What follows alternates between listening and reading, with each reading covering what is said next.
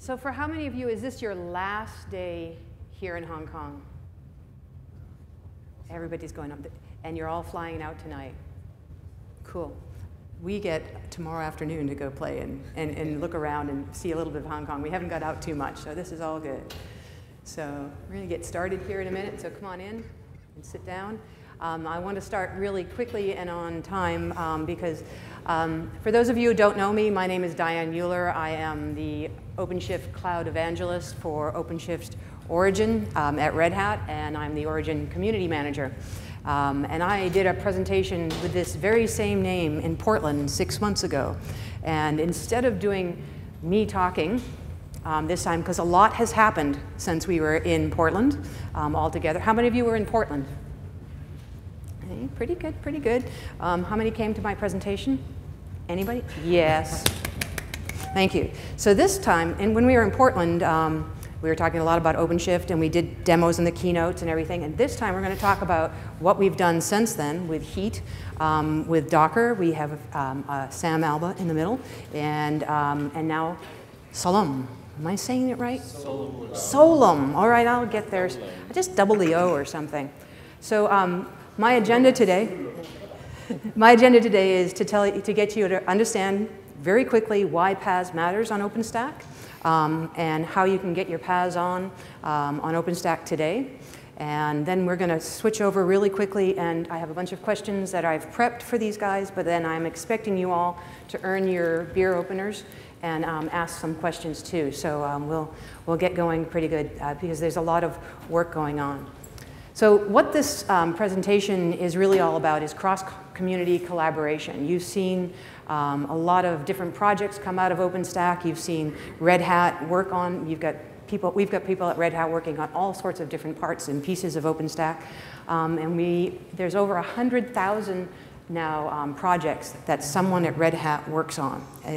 Somebody showed me a spreadsheet once. It's way too tiny type to show you guys. But we've really been working very hard to collaborate across all of those communities within Red Hat and outside of that. And this is really a bit of what this panel represents. And so we've got a huge commitment, as you know, to OpenStack. And Origin is our platform as a service. So raise your hand. Sam is from Docker. He's got the right t-shirt on, Sam Alba. Chris Alfonso from Red Hat, Krishna, and Adrian Otto from Rackspace. And the short man on the end is Clay Coleman. So we're really going to talk about how we did all this together. But to set the stage a little bit, in my humble opinion, and I'm going to help you try and drink the Kool-Aid today, that platform as a service is a key to any cloud initiative, whether it's OpenStack, private, public, hybrid. Having that platform as a service is really what's going to make your cloud initiative a success. And so most of us are all here for OpenStack for good reasons, and we're all still very focused on delivering that cloud infrastructure. And the OpenStack community has done an awesome, awesome job delivering a wonderful open source cloud infrastructure, and all of the magic and all the pieces and the parts are there, and we're all working on them together. But there's something a little missing for me, and I think for a lot of developers. We really have come to expect with public PaaSes like Heroku and OpenShift Online, the ability to just have an idea, code it, test it, repeat until we get it right. And sometimes launch before we get it right, and then have it scale for us automatically. And when we're just delivering the infrastructure and unboxing it, and when you unbox just OpenStack, the deployment experience for our application as developers, and there's a reason why my Twitter handle is Python DJ. I am a Python developer.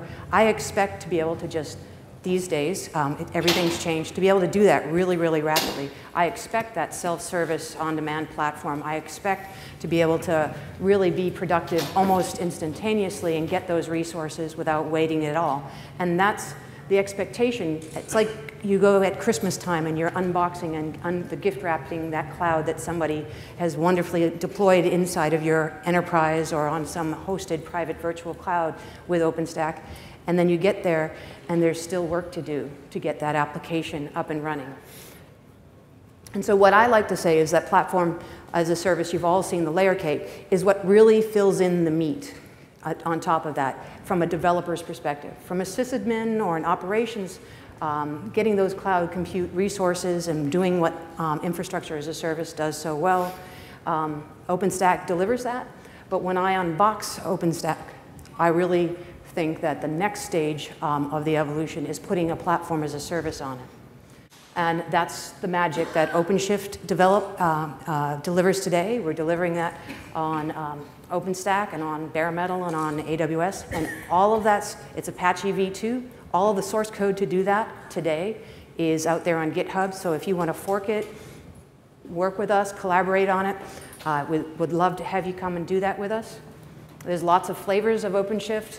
The Origin project, which I'm the community manager for, is what upstream feeds OpenShift Online and our enterprise offering. So we have lots of folks who are giving us feedback on it, and it's a constant, rather rapid evolution. Every 3 months, this man gets to help us with a new release cycle. So we're really rapidly iterating and working with the feedback from our communities. So, but 6 months ago, when I was in Portland, we did a keynote demo. Anybody see the keynote from Portland when Brian Stevens stood up there and showed off a little piece of video that actually worked and a little demo that actually worked? And we took and used Heat to deploy and start auto-scaling OpenShift natively on OpenStack. And that, our commitment at that time was to make sure that those templates were production ready and would be included in RDO and ROS in the upcoming releases. And I'm here to tell you we delivered on that. And if you go into the OpenStack Heat templates, you'll see 2 sets of Heat templates, one for Enterprise and one for Origin. And a lot of that is due to Krishna and Chris here's work that's been being done. So then that was 6 months ago. And then 6 months, in that 6 months time, a lot has happened. And Docker came along, and we started collaborating. We're really proud to be part of the Docker project and working on that. We have people inside not just working on making sure that OpenShift works with Docker and will support Docker, but also contributing to the Docker project itself. And so we're really happy to be part of all of that. And then the Solemn, or whatever you want to call it, project happened. And when did you start that, Adrian? Like 2, 3 weeks, 4 or 5 weeks? We started about October 1st was our first public meeting. Yep. We announced the project to the OpenStack developer community about 2 weeks ago. All right, so this is really fresh. And so we wanted to talk today a little bit about how all of that works together. So we're really excited about that. So enough about OpenShift and PaaS or anything. I've got a couple of questions. I want to talk a little bit because what I see it is happening is we've done the Heat work, right? And Krishna and Chris and Clayton on the end a little bit too. Well, for Krish, the question I had for you is, what made Red Hat decide to start doing these Heat templates, and why was it important? So it actually makes good sense to use OpenStack and get Heat everything on there. Getting a basic OpenShift setup online involves a lot of different pieces that need to be integrated with each other. And Heat provides the perfect orchestration layer to be able to do that. So with Heat, you can spin up all of the support services like the DNS, Mongo for data storage and such, as well as the nodes that provide the API front end and run all of the containers that are part of the OpenShift service. Okay. So that was a perfect fit, and that's how we went through. That's cool. So, but does that mean the chef scripts all go away? They don't actually. So when we are spinning up the nodes using Heat, Heat in turn will trigger the Puppet scripts or Ansible, and there are also shell scripts to do all of this. So you can choose which one you want, and Heat will trigger those scripts to be able to set up Origin on there. Cool. So a quick question for Chris then. One of the things Chris Alfonso has been working on is making it work with Enterprise and the Enterprise strips. But I'm wondering, because I know you've had run into some limitations and some of the reasons why, the limitations deploying a PaaS with Heat. What were some of the issues you hit? I wouldn't really call them limitations. I would say that there's definitely some homework to do ahead of time. We are in the midst of a lot of design iterations in OpenStack. For instance, going from Nova networking to neutron networking. There are different resource mappings. You can specify in template native neutron mappings rather than AWS-based, I guess, resource mapped to Nova networking. And we are in the midst of a lot of change. So there's some maintenance and some homework to do along the way. And one of the other things that we discussed earlier this week was that you really have to consider what the end result of your infrastructure is going to be, in that if you want elasticity and quick elasticity, you have the burden of maintaining your images such that when they come online very quickly with all the security errata already updated and as much configuration done as possible ahead of time, such that the time to going live is very short. So, but that's really not heat related, and it's not really. I would just say that heat provides a great orchestration layer to carry out some of those maintenance items. But heat is not enough. I mean, the next phase of what we're doing with Solomon is Solomon. I did say Solomon. Solomon. I knew I was going to say Solomon. Solomon really will take us into the next generation of.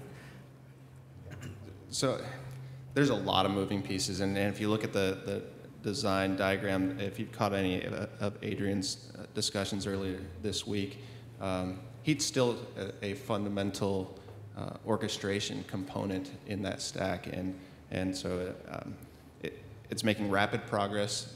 If you've gone to any of the heat sessions or design sessions, packed house, it's something that a lot of people are consuming and very interested in the progress of. Okay. So when we combine the heat with the next gentleman down the thing, Sam, then we take to the next part of our conversation is bringing Docker online into this universe of OpenShift. And can you tell us, one of the questions that I've been getting asked is, what's the difference between a VM and Docker, and what's the value add of using Dockers as containers? Maybe that would be a good way to get into that. Yeah, so what I would say is that containers are basically more lightweight than VMs and portable.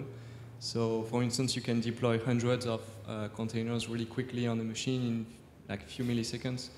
And portable in the sense that whether you go for provisioning on bare metal or on a VM, Docker makes sure that you will deploy your containers always in the same way. So yeah, and also containers are easy to distribute with Docker.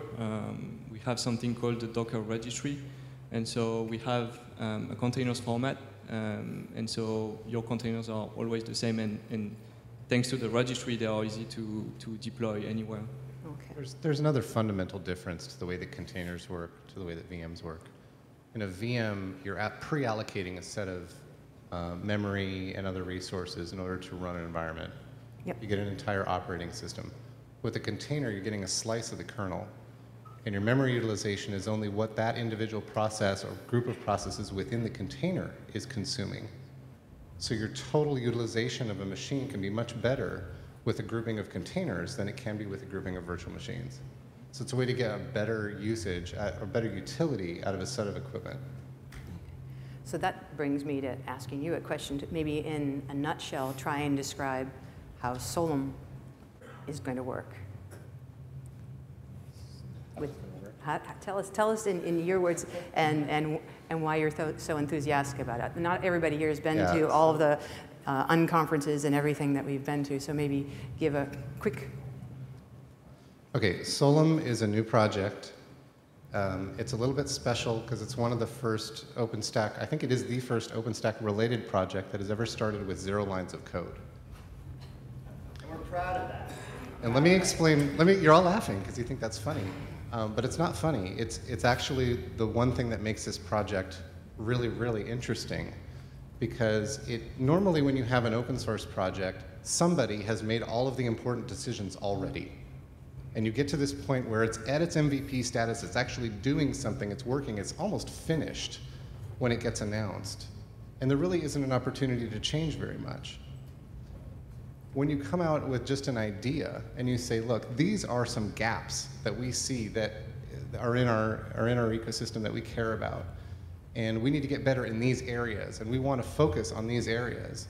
We have this plan for what we want to build, but we want to get input from all the subject matter experts and build the best possible one we can.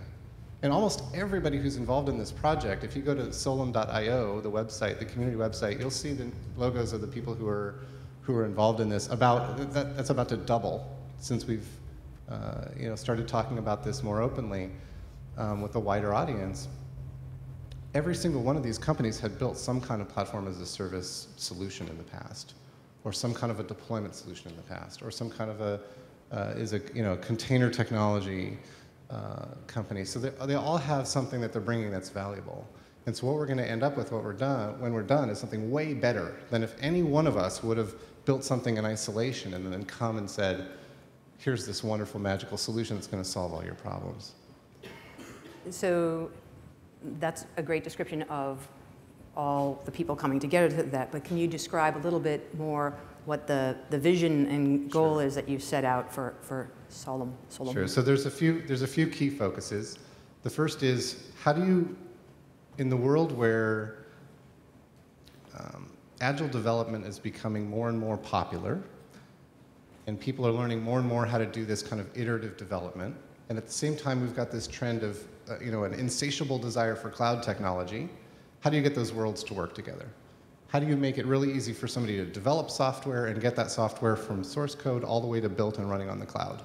And how do you make that super low friction? And how do you have tools that make it so that people love to write code on an OpenStack versus some other cloud ecosystem? Another area is an area of application portability.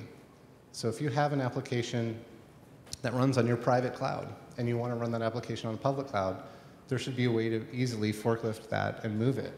Today, PaaS solutions are generally biased to one or another of these worlds. They're either focused primarily on private cloud or they're focused primarily on hosted in a public cloud environment, and there's not a great story about an equivalency between them. So one of Solum's focuses is getting this equivalency between a public and private cloud scenario and making a real story so that you can actually get things that work in both equally well. So where is the line between Heat and Solum? So Heat is primarily about orchestration. It's about getting the resources in the cloud set up in accordance with a model that you built.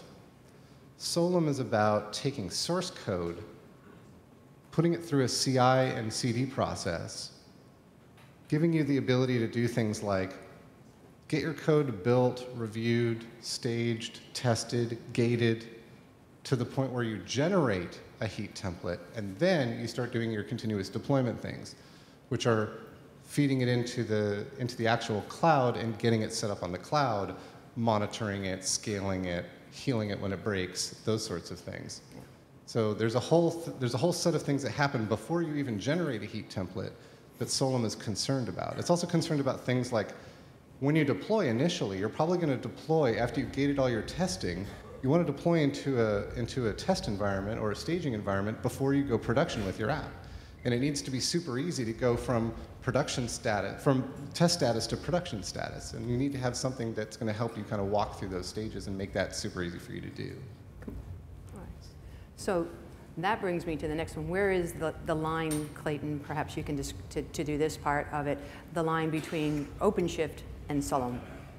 So when we think about what OpenShift does today, OpenShift is totally focused on the developer experience, making it easy for a developer to build and deploy applications and run those in a number of ways. But one of the things that we've done, which was a deliberate choice, was to try and limit the variables to make it so that the fundamentals worked easily and you had a flow. And what we found over time with the evolution of Docker and as OpenStack has grown, so when we started OpenShift just over 2.5 years ago now, almost 3, OpenStack was really in its infancy, was growing. There was a number of the smaller projects. And as OpenStack has matured and Docker has come along and really demonstrated how you can build a really compelling experience around taking a set of software, a process, an application, and bundling it in a way that's easily portable and works across any Linux kernel, you really have these two almost intersecting forces that allow you to say, with OpenShift, we want to keep evolving. We want to expose more capabilities. We want to build a better platform as a service. And so as we look through all the things that we wanted to build, we realized the kinds of capabilities we want and the kinds of features that we want to expose to end users are the exact same sort of capabilities that exist in OpenStack to build upon the stack to give everyone, not just the developer, but the IT administrator and the organization itself, the ability to put together and to run the application lifecycle and the entire IT infrastructure. And so when Project Solon came around, when we started looking at it, it matched almost exactly the things that we wanted to see out of the next evolution of OpenShift. So we're incredibly excited to be part of this because, again, as Adrian says, it allows us to offload a lot of the things that have already either been solved or are solved better than they had ever been in the past because a bunch of different people are coming together and trying to find the right solution in an open way. Cool. Thanks. So one of the other questions, we have a question here? Cool. This is a bit complicated, but I will try to describe it. So what I hear from folks is that Heat is a deployment platform. And what I hear from other gentlemen here is that Solon is a development platform. And at the same time, if you look at OpenShift, that itself has got a development platform of its own. So what makes Solon so special when you've got brokering problem all over every cloud? Because when you mentioned that you take any application, build anything, go to anywhere, so there is a brokering required within multiple platforms, including OpenShift for that matter. So how do you, each one of you address such a complicated problem? Because you have to deal with OpenStack changes. You have to deal with still defining what Solon is. You have to define. So could we even take that OpenShift and just replace Solon with that? You say you will not start with the line of code. I can give you all the code of OpenShift. You can put it there. So maybe we could get Clayton. Different from others. Yeah, I want to answer that. Sure. Go for it. Why don't you take a stab at it? Okay. What? Let me paraphrase that as why not? Too hard. Throw that back to that man for asking Let me the question. paraphrase that question as why not just use OpenShift? Why do you need something new? Is that your question? No, that's not a question, but that's possible. You're claiming that you're starting with a zero line of code. That's not true. You can take and put it and still do it. There's nothing stopping you from doing it. The major problem is underneath brokering, which is not available. So, but maybe, Here, they'll call it here. What I don't know, what are you call it? Yeah, I don't understand what you're referring to as brokering. Can you explain that? so Brokering, you've got to deal with deployment, development, different platforms, and at the same time you have to have an API. So those are the issues. Hybrid. So It's it- a private. Your own claim was it's private. Right. Both cloud, it should be able to deploy. What is that? That's brokering basically. So Adrian, why don't we let Chris try and answer that? Because At least let me hit on part of that question because I think it's 2 or 3 parts there. Number one is the goal that Heat has is to be an infrastructure orchestrator. It is not get in the business of the entire life cycle from writing code to building code to testing code, putting it through the entire process before to include getting to production and through environments. That is not what Heat's going to do. So that was the first question that you asked. Now we look at, well, what is the platform as a service additive and the differential between OpenShift and the idea of Solon. OpenShift is a rel and derivative based solution. We use completely different, well, we use technologies such as SE Linux, PAM namespaces. We used a concept of, we call them gears. They're directories with permissions around them and we use C groups to isolate processes, etc. That's not portable. That doesn't give us the ability to. That is what you chose to. If you had continued along with the No. So what we're looking at now is a technical pivot, right? So the idea of picking a new technology to replace isolation and multi-tenancy and something that has parity with a lightweight concept of a directory or a gear, that being a container, and how you would manage that, and how you fit that into an entire PaaS lifecycle or an application lifecycle management. That is the technical pivot point. So you can't just say, well, I'm going to rip and replace the OpenShift PaaS with the existing OpenStack projects, because there's still a lot of work to do. And that block of work is what Solum intends to put together. So if I get you right, what you're saying is because your security model is different from Europe, which has got something different, and this will. That was just one example of Chris. a slice of the technology. So I think, and Chris pointed this out, is containerization has evolved a ton in the last 3 years. And so one of the things we'd been doing internally was starting to evaluate the next steps about where containers are going. On the RHEL team, some of the guys who are doing SE Linux and contributing to libvirt-LXC. And there's a lot of internal iteration. We said, there's an opportunity here with Docker to join with the things that Docker brings on top, which is incremental addition and some of the packaging aspects around containers that's better than what we have today. And so to us it's a natural migration on that aspect.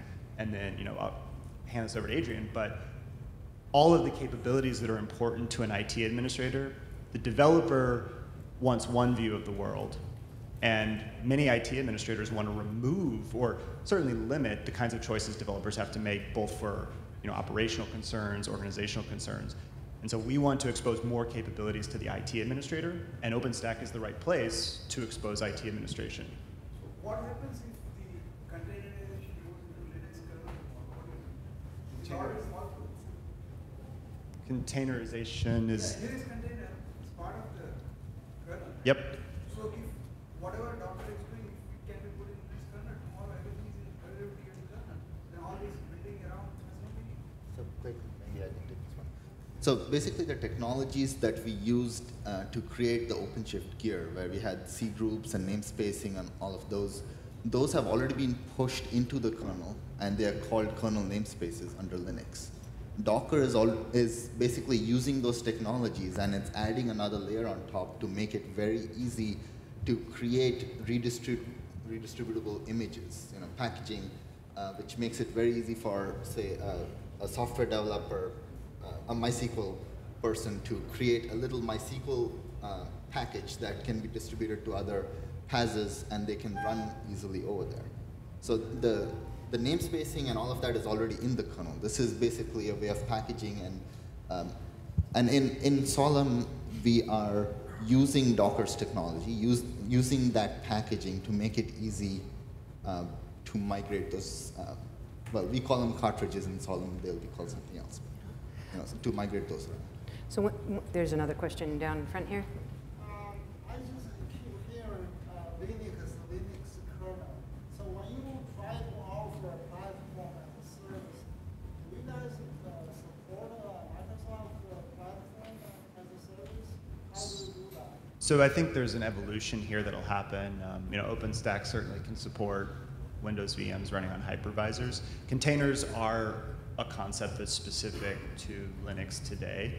There is some work going on out in the communities to do the same kinds of things as containers, maybe without the same kernel level integration. But I think, and I'll hand this over to Adrian, I think that there's, I think the important thing, the step that Solum brings is, because it's dependent on heat, it offers a lot more flexibility in how it can deal with the kinds of things that OpenStack already supports. So you don't have to use container technology. It's compelling, because it's more effective to run your infrastructure on containers. It's faster to turn them on, it's easier to move them around, the images are smaller, they can be layered. There's all kinds of technical reasons why containers are interesting. But you wouldn't necessarily have to use a container if you were interested in running a platform, an operating system platform that doesn't offer the feature. So if what you really want to do is build in .NET and deploy through a cloud and have it turn on virtual machines that run Microsoft operating system and Microsoft application stacks, that's absolutely possible. But you still need all the features about having an API that allows you to abstract your cloud, to be able to represent your application, to be able to export and import between public and private clouds. All of that stuff still applies the same way. Solem doesn't care about operating system. Containers are an operating system feature offered by Linux today. But these things are separate issues. I think extension is really important here, right? When we talk about what we want Solem to be, we want it to be the big tent. So, a lot of PaaS operators and implementations up to this point have chosen things that allow them to deliver specific types of options. And I think part of what makes OpenStack amazing is the vendor neutrality, right? The idea that where necessary, you solve a problem in a way that lets everybody participate. And so continuous integration flows that are based around Windows, I don't see any reason why the Solem project could not have people contributing who believe very strongly in those sorts of solutions. And this is, when Adrian says there's no lines of code, part of the goal is to kind of gather a lot of people who have a lot of experience in a lot of different ways with application lifecycle management paths, and to come together and bring, build out the kind of the core things that we all believe in, source code, continuous integration, continuous deployment, reusing the infrastructure, and giving IT administrators those pieces to work with. So I think I saw another question too. Rob? So I have a pair of questions in this. One is, why did you choose to bypass the OpenStack incubation process? And the second is, why do you keep talking about this as if it has no code? Why do you keep saying it is this? You were very confusing with this. If it's a to-be thing, you need to say it's a to-be thing. It's a development collaboration. It is a project. It is not a software distribution of software. It's not an OpenStack project. Its designation is called OpenStack Related. An OpenStack Related project is when an OpenStack team gets together to work on something together where they have not yet filed for incubation. Yeah. So in order to file for incubation, you need to have something to submit. Yeah. Correct. Yeah. And I think you guys need to make that clear, because I don't think it's clear in the way you're describing. I think there's a lot of people here who, even though you say there's no lines of code in your descriptions, you were talking about it as it does this, it doesn't do that. And I find that very confusing. Yeah. I think that we have to be careful with the language that we use when we describe where we're at and what stage we're at in the project. And we're getting together in a couple of weeks to work further on a blueprint to move this forward to be if we get consensus among the group, a blueprint to submit with some code base to become a valid OpenStack project. I think that's the course of action we're working on, but we're not there yet. And that's the point I think Rob's trying to make. Suppose tomorrow IBM says, I have cloud foundry. Okay, along with they say, Solem, yes, you are great, but here is my code, I am working on it, you use it. What is RedHat's reaction? How will you handle that? Because you have to support multiple clouds, right? Multiple paths you have to support to be able to support. Well, so I think when we say, I think there might be a little bit of confusion when we say what we want to support. The idea is to build something that's OpenStack first. And you can't build something OpenStack first by taking a bunch of images and running it on OpenStack. That's not OpenStack, right? OpenStack is a process, it's a community, it's a contract between the companies and the developers and the open source community. And so, when we think about, OpenShift is almost separate from this. When we think about what we want Solem to be, I, as an OpenShift developer, I want to help build the best possible experience for end users, developers, IT administrators, that takes advantage of everything in OpenStack. And you can't take advantage of everything in OpenStack by retrofitting. I mean, I really firmly believe, and I think this is why we responded so strongly to this. We really believe that there's a layer on top that's the experience. When you talk about fundamentals and how something works, if you're not building on heat, why are you in OpenStack? If you're not using Nova, why are you in OpenStack? If you're not using Keystone and Glance, and these things give what. To that I can answer you that as I understand from both, what they wanted was OpenStack is for infrastructure and application. I asked infrastructure and application. Anything that is about should be built by the vendors. So you have already partially implemented in the cloud foundation, cloud. Yeah, but I think the point that Clayton is trying to make is that to use the resources natively to OpenStack as part and parcel of the project. RedHat began with, right? OpenStack. Yeah. When you did OpenShift, you wanted to do an open source, right? That's how you began with, and you did make it on platforms as such as infrastructure. But as the technologies evolve and as OpenStack has evolved. I'm not against it. All I'm saying is that yes, you have a case. You have a case. But the question is, how do you go about it? Vendors are there. Yes. More vendors, I would say, So this time how we're going about it is collaboratively. We're designing with other platform as a service vendors, other cloud hosting providers, other people interested in this space. So as opposed to doing it as just the OpenShift community, we're bringing in a whole lot of other people and collaborating, and that's part of why we're here today with all these. There's another question here. You have a question?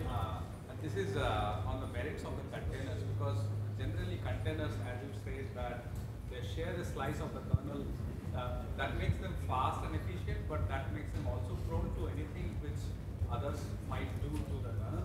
So are you building any kind of high availability just to make sure that if something goes down, it is taken up somewhere else? Is it in the plans, something like that? So this is the subject of high availability is something Heat is already it has in its roadmap. The ability to do multi-region deployments. There are open blueprints for this. As soon as OpenStack offers the ability to do this and Heat surfaces those capabilities, you need features in Nova, you need features in Heat, you need features in order to do that. Once those are surfaced, Solom will consume those. There was another question right here. Here you go. Yeah, I'm interested in the Solom idea. I'd like to know, does it feed the legacy application? In the world, there are lots of applications exist in bank, telecom. So does that mean the scope of Solom? I didn't understand your question. So it was legacy applications, how they fit into the Solom vision. Okay for everybody? Well, yeah, so this has more to do with newly developed applications. So this is about how do you make an application, a newly developed application, somebody that is building from source code, the ability to get their source code into fully built, running on the cloud status.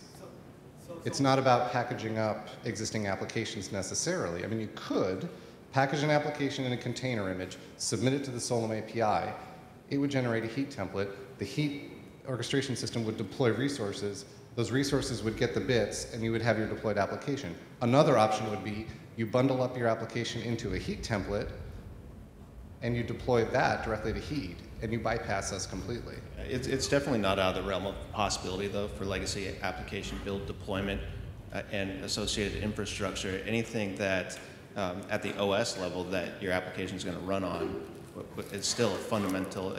At the end of the day, is the runtime environment. The Solom project, or even OpenShift today, that's the framework.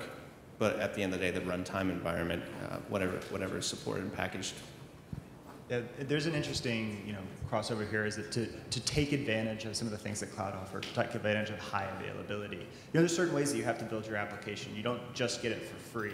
And so with legacy applications, there's really probably two types. There's the type where there's things that are isolated in such a way that, as Chris was saying, they can run. You can take maybe a C++ application that listens on a network port. You can probably bundle that up into a Docker image, right? That's something you can do today.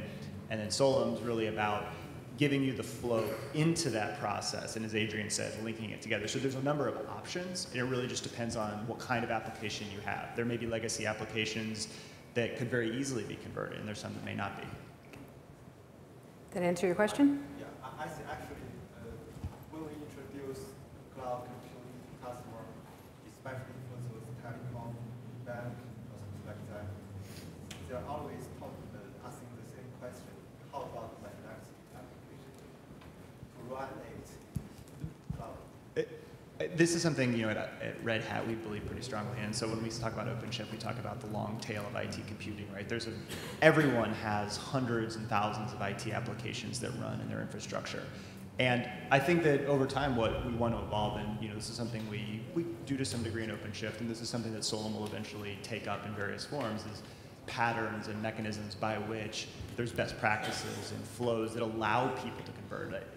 The focus today for Solem, right, is to build a kernel that you can build an ecosystem around, and to get those pieces in place, the pieces that everybody in the community can agree on. And the best practices that people have come to, the ability to use Docker, the ability to use OpenStack natively. And it'll take some time to get to that next stage for Solem where you can take legacy applications. People will be out there, vendors will be out there that make it easy to make that transition. So there's another question out here. Go ahead. Yeah, so you mentioned building an ecosystem. And I'm a core developer, and I get a pretty uncomfortable question from some people in our OpenStack related world, which is that we're damaging the ecosystem by having tools like integrated into OpenStack, or having a Solem where we have some of the components of things that exist outside OpenStack that want to integrate with it. I'm just wondering how you guys answer that question. It's OpenStack related because there isn't something to submit for incubation. I've always been very clear about this. If the community wants Solem to be incubated, it can ask for it to be incubated and it will become incubated. Yeah. But it's about, right now, it's about making it work. So that didn't answer my question. Maybe I didn't state it correctly. For instance, somebody who's got an existing OpenStack cloud with Cloud Foundry available for it, I'm not mentioning my employer, of course, HP, but they're now sort of threatened by tools that are coming with OpenStack, sort of included, batteries included, right? And they already had batteries. So it puts us in an uncomfortable position. I'm developing on heat because I need it. I need it for deploying OpenStack, oddly enough. But I'm just curious if you also have that question of, how do you feel about that? Like, there's already PaaSes out there. So let me answer it this way. Okay. I'm just mention that I know that you're with HP. Yes. So the Active State Staccato group is actually working and participating in this. Okay. So just so you know, there are other folks out there who see the value in having a common API and a common way for everyone to use these building blocks for PaaS or PaaS functionality. And that's more of how I see Solem rolling out. It's not an either or choice. Yeah. RedHat is a PaaS provider. Active State is a PaaS provider. Cloudify is working with us. Logic is a PaaS provider. I mean, many of the participants in Solem are PaaS providers and are already using OpenStack as downstream. There are many that aren't, and they're concerned. So that's what I'm. I guess I would almost ask, what's the concern, right? Is it the concern that it takes focus and attention away from the OpenStack community? And I think that that's one of the benefits of the OpenStack community, right? There's a bunch of people who often have different competing interests working together, right? So I don't think Solem should steal time and attention away from core developers. I think it really comes down to, what is it that the developers and the companies that are working with OpenStack believe in? Do they find value in coming together and leveraging the platform more fully? People can go deploy OpenShift or Cloud Foundry on top of OpenStack today. And to us, it seems pretty clear that there's a very natural evolution in the PaaS space to have this. I think of it like, I think of it as this set of levels. So you talk about like the OSI network stack. You got level 7 all the way up here, which is your applications, and you got a bunch of wires down here. And I think that's what OpenStack represents. Is OpenStack today has gone 1 through 3 or 5, but at the end of the day, everybody in the IT organization is trying to get applications deployed, or they're trying to run software. Like OpenStack is there today to run software, and over time it's just going to become more natural for people to want to build better software on top of OpenStack, because if you hide all those details, you end up not being able to take advantage of them. And I'll wrap up my question because I'm taking a lot of time. I agree with all of that, actually. The concern that's expressed to me often is that by seeking incubation and getting a stamp on it, Heat now has damaged, for instance, Salt Cloud, that can do most of what Heat does, but not